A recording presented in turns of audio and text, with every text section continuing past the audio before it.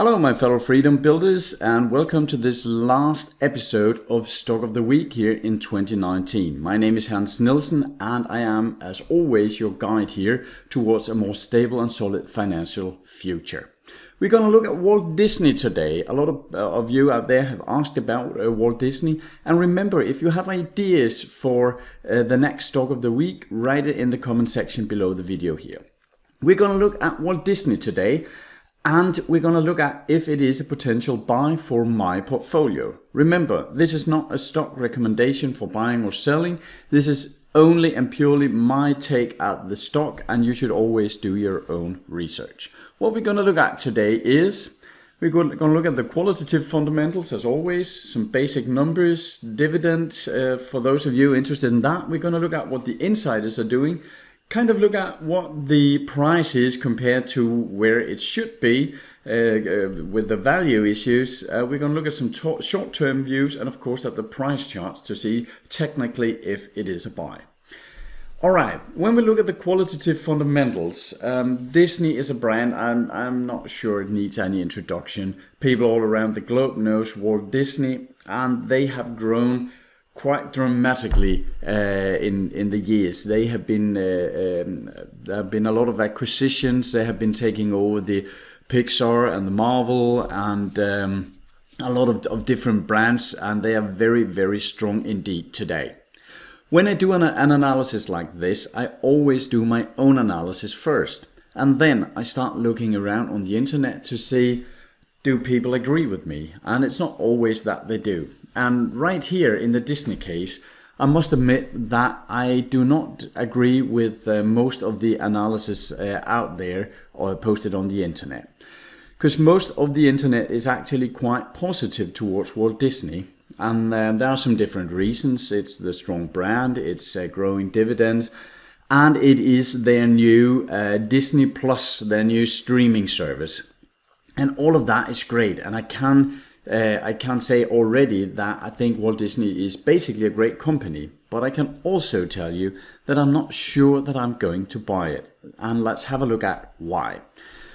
First of all, a lot of the analysts out there saying that the Disney Plus is a great asset for Disney. I completely agree. I love the entire catalog of products they have, and when the Disney Plus comes to Denmark, I will be the first to buy it, definitely. But we just have to remember that when looking at Disney, they also have a lot of other things that create revenue. And one of the things that most people are actually not aware of is this one. They have somewhere, I've seen different numbers, somewhere between 25 and 30% of their revenue comes from, I actually think it's a bit larger, 35%, around 35%, yes, comes from parks, experiences and products. And that means that they have about a third of their entire revenue stream that comes from Disney parks, Disney resorts, something called the Disney Vacation Club, Disney Cruise Lines, Adventures by Disney and so on. Actually, most of these brands I've never heard of here in Denmark, but I guess they are large around the world somewhere else. But here in Denmark, I'm not familiar with it, I must admit. But that means that a third of their revenue comes from things that are not as easily scalable as an online streaming service is. Because what a lot of people focus on is how quickly Disney can scale their earnings on the different online platforms they have. And that is actually true. But remember that a third of the revenue comes from streams that is not easily scalable. Meaning that if you want to double the revenue stream from Disney parks, you basically need to build twice as many Disney parks as you have today. Of course, you can push the revenue a bit up in one single Disney park, but it's not like you can double the revenue. You need some more space, you need to build some more parks, and that is very costly. So even though they are a strong brand, just remember that a big chunk of the business here is actually not as easily scalable as their Disney Plus and ESPN and what the other platform is called. All right.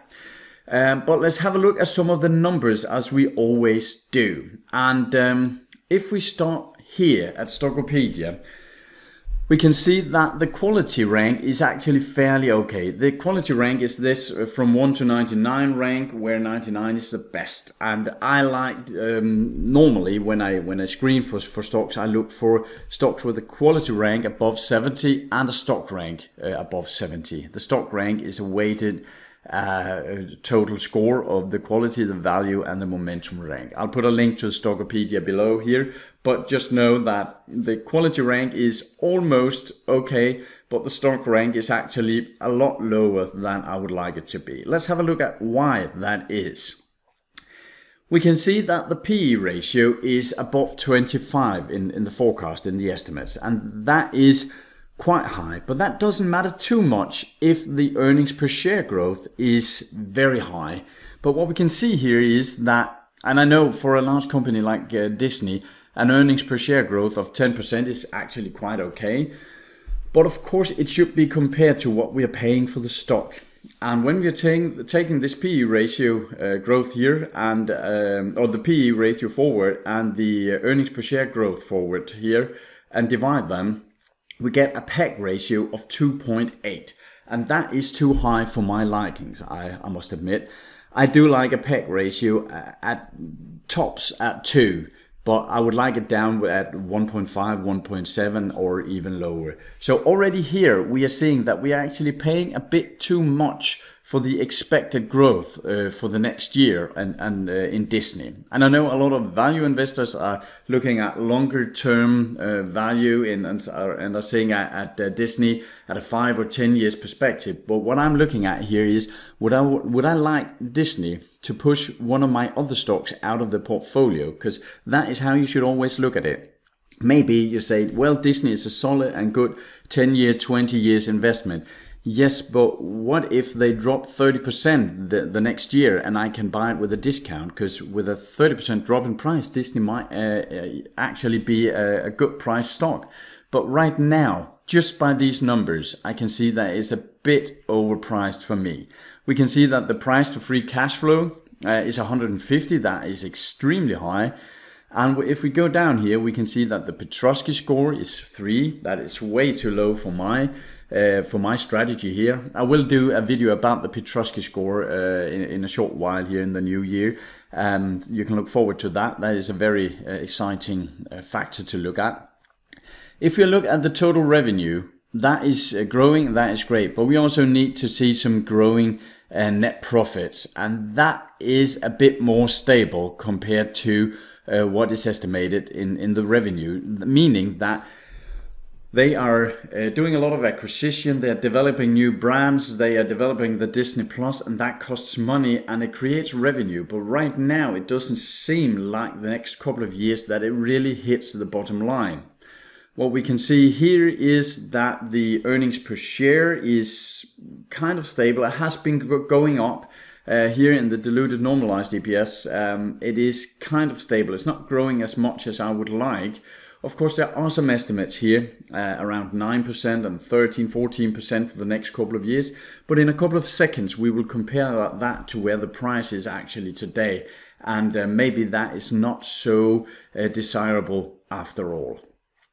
If you look at the operating cash flow, it has been going down, but that has something to do with the way they have run their business and they are growing. And the free cash flow has also dropped quite dramatically here. But actually, it was on a good run up until last year. They have the dividends, and that is growing up, and that is something for you out there that are dividend investors, purely dividend investors. Right now, it is not extremely high. They are down around 1.2, 1.3%, so that might be a bit too low for many of you, but they have been growing their dividends quite consistently. In 16, they fell, and in 15, they were up 110%, so the chart here is a bit skewed because of that. But it has been growing quite consistently. When we see the dividend cover, we can see that it is way above the 2 that I like, meaning that the earnings per share can easily cover the dividends. However, Normally, when we're looking at dividend cover, we are looking at how many times the earnings per share can pay for the dividend. But what we should remember is that we should actually, in my opinion, look a bit more at the free cash flow, because this is the cash that they have in their hands to spend right now, that they don't have to go out and sell stuff or borrow money. And right now here in 19, the free cash flow per share is 1.04, and they're still paying out $1.76 in dividends, meaning that they don't have enough free cash flow to pay the dividends, and that is not really something I like, I must admit. But let's see, the dividends are growing, so let's just hope that the free cash flow can grow as well. The net debt, as you can see, is growing quite heavily here, and that is, of course, because of the way they're developing their business. Even though they're taking on some more debt, you can see that the interest coverage is actually quite good, meaning that they can quite easily pay their short-term interest here with their with the stock they have, with the cash they have, because they do have quite a lot of cash on hand. Working capital doesn't look too well, but I'll get into these numbers in a later video to explain that a bit further. All right, that was just the basic numbers here, and even though they are not a complete catastrophe, they are not as desirable as I hear out on the internet looking at other people's analysis of the stock. I'm actually not that impressed here. If we go into Guru Focus, up here in the top, I didn't mention that in my last AdV video, but up here you can see a lot of different valuation methods. So some people are looking at discounted cash flow, earnings based, and some on free cash flow based, and there's something called the Peter Lynch value method, and so on and so on. There's a lot of different value methods. And right now we have a price around $144 here. And these methods are actually projecting that this stock should be a lot lower based on each of their valuation methods. I'll not go into depth with all of them here, but if you are a customer at Guru Focus, you can just click on these and there'll be a thorough explanation of what they are. As you can see, the profitability rank is great, the financial strength is not that great, and the valuation rank is terrible. And that is also looking at all of these different ratios that are not looking too good. One thing that I like here as well, as you know, is looking, no, sorry, not the dividend, but the insiders, what they are doing. And what we can see here, and I should say on Guru Focus, they are only taking, as far as I can tell, they are only taking the largest insiders, meaning the people really knowing something about the business. Because if we're looking at, for instance, at tip ranks here, when we're looking at the corporate insider activity, you can see that a lot of the insiders, they are having here something called uninformative here.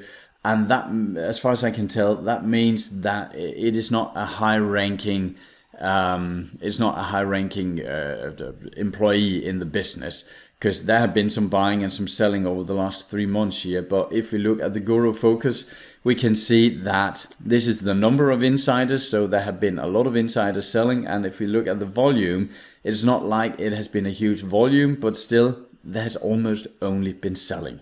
We should go back until 17 here, to August 2017, before we find some insider buys here. And that tells me, yeah, well, maybe they just need the money, but it tells me that when a lot of large insiders are only selling, it tells me a bit about how they value the business as well. All right, let's have a look at what I talked about before, because here we're using the fast graphs here, and here we can see that over the last, well, since 99 or something like that, we have had an adjusted operating earning here in the greens here. If you look at this one, that is the same as this line here, as you can see. And we have had, on average, around 11% per year over the last many years. But we can't really use that for much, because this is a lot of years ago. So let's have a look at the 10-year rate. We are down at 8.5%, and if you're looking at the 5-year rate, we're down at 4% on average here, which is not that good.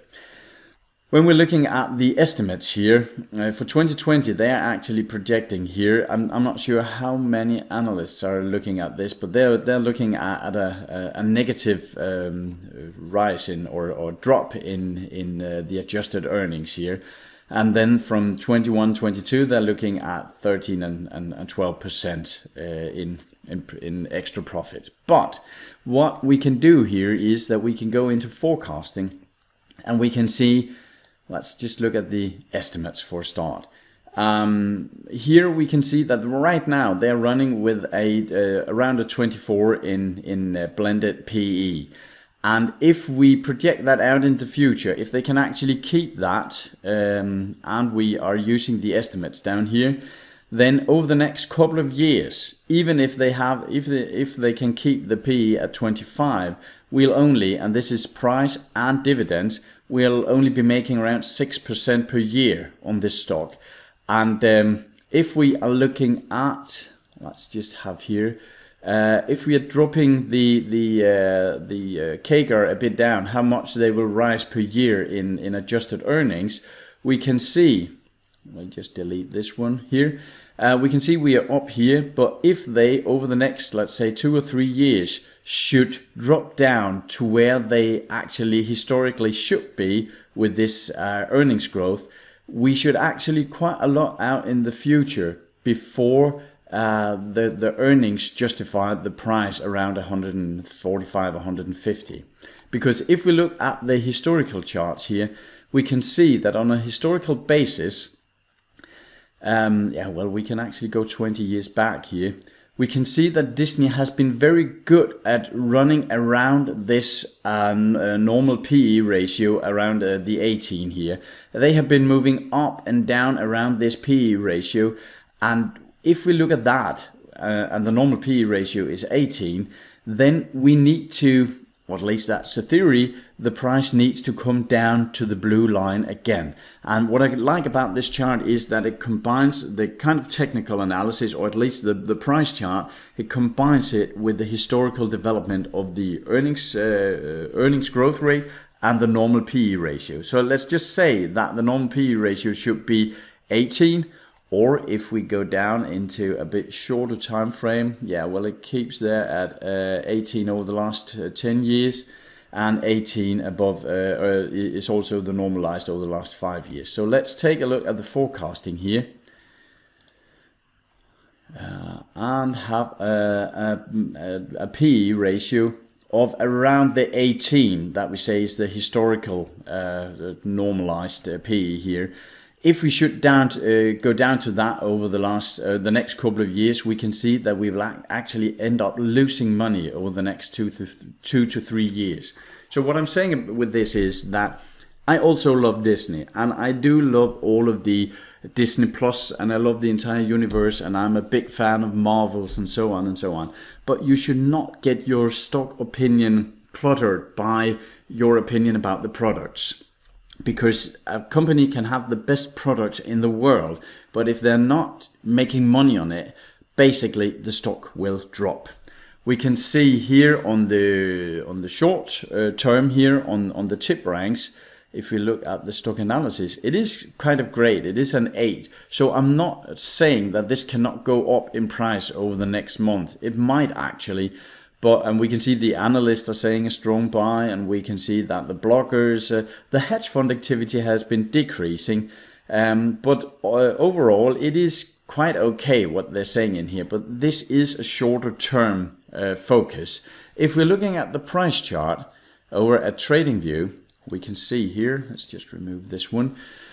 We can see here, if you're looking at the weekly charts, let's just make room for all of it down here. We can see that on my normal method, it is actually it has just dropped down into what I call yellow zone. And what I mean by yellow zone is that for it to be in green zone, we need to have the RSI, 14 weeks RSI above 50. That is okay. But we also need to have this one called comparative relative strength. That should be, the thin gray line here should be above the two moving averages here, and it is not. And what that tells us is that it has started to underperform the overall market. And if we look at the price chart, we can actually see a kind of a divergence here. And what a divergence means here is that the price is going up, not as fast as before. You can see here is quite a steep rate, and it is slowing a bit down here. And what I'm afraid of that we will see over the next months or something like this, but let's see what the charts tells us.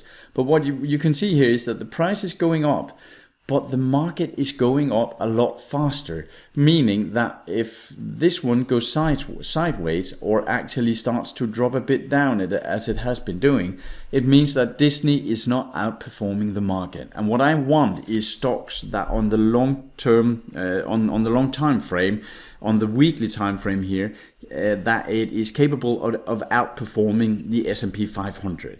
If it can't do that, I'm not interested in owning the stock, because I know that a lot of people are saying, well, we are satisfied with making 10 or 12% in a given year. Yeah, but if that year the entire stock market went up 30%, you're actually sitting with the kind of a loss if you have been investing in similar stocks in the market. So what we need is we need to perform as well as the market or outperform the market. And having a stock that starts to stall a bit, it's not going up as fast. And we are seeing this going into yellow zone, meaning that the one is okay here, but the next one is not. Then a yellow zone stock I would not buy. It might be a buy. Let's just remove some of these. If the stock drops down and there are coming some good numbers, but if it can drop down to the bottom of this regression channel and start going up from somewhere around 130, it might be a bit better valued, the stock. But right now I'm not too impressed, and that is based on the numbers from the Stockopedia, as you remember here. It is based on the Guru Focus and the insiders. It is based on the overall price compared to the earnings development over the last many years. And this is what I base my decisions on. What I need from a company is actually to be in green zone before I buy it. Meaning that, for instance, Disney gave me a green zone buy here at the red arrow. So I could have bought it here and actually not gone out of it up until somewhere around here. I might have been tricked out of it. So I might have made something like 20 or 30% over the last year here if I had taken it and if the fundamentals were okay. But what I need is I need a green buy signals on my technical charts, and at the same time I need the stock. Let's just have a look at it just for the sake of it here and go back 20 years. I need a price to be down here, meaning that it has fallen down. It is not too expensive compared to the earnings, and then I need to see a turnaround where I get my green buy signal. So I got green buy signals somewhere around here and somewhere around here and maybe somewhere around here as well, and I could buy it and keep it down from $20, $30, $40 and then up until I started to get a red sell signal up here around 100, because now it was overvalued and it gave me a sell signal. Then I might get some buy signals down here, but right now I might get a buy signal, but it is way too expensive compared to the earnings. So no, to those of you asking me, would I buy Disney? Is it an interesting candidate right now? Well, not for me. And if you're a dividend investor, well, it has been growing its dividends for some years, just one drop here, and now it's going up again. But basically, with a dividend yield of 1.22 and of course some risings, but I'm not sure if the cash flow can keep covering the dividend yield, and the stock is as highly priced as it is right now, I will not buy Disney stock. It's not gonna get one of the spots in my portfolio, because right now I would have to kick some other stock out of the portfolio, and the other stocks I have in my US portfolio, they are way better priced and still in a green zone for a buy. So Disney will not kick one out of the portfolio right now. It's kind of these 5 chair challenges in X Factor or whatever it is called, where there's a singer coming up on stage and the judges need to decide, is this one better than the 5 I have placed on one of the chairs right now? And only if it is an extremely lot better than the 5 artists on the 5 chairs, then they're giving a chair to be in the finals. And right now we can look at it as a 5 or 10 or 20 chair challenge, and if I should buy Disney, it were to be better than the other stocks I have in my portfolio. And right now it is not, and I am not buying Disney. I am, however, subscribing to Disney Plus as soon as I can, but that doesn't change my opinion. No matter how much you like the brand, you should never let that affect your objective decisions. If the numbers are not good enough, you should not buy it, no matter how much you like the brand. I hope that makes sense. That's all for now. This will, as I said, be the last Stock of the Week video here from 2019. I will come up with a little video more before New Year's Eve about how far we've gotten this year and what I expect to be making of videos in the new year. So 1 or 2 videos you will see from me before we are entering into 2020. But I will be talking to you soon, and I'll wish you a very Merry Christmas out there, and take care of your money. Talk to you soon. Bye.